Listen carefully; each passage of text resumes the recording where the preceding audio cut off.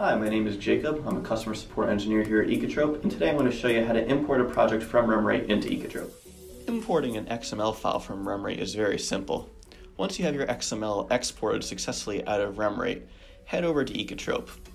In Ekotrope, on your project list page, you'll notice a button at the very bottom of your screen, Import from RemRate. Click the Import from RemRate button.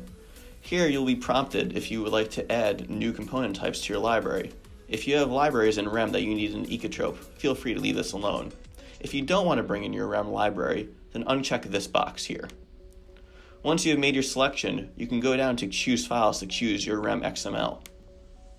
Find your RemRate XML that you've just downloaded and select it. Click Open and wait.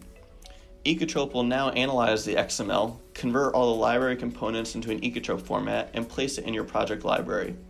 While this is happening, you can go on to do other things in Ekotrope.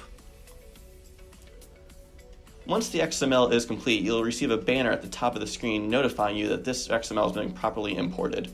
From here, you can go to open your project.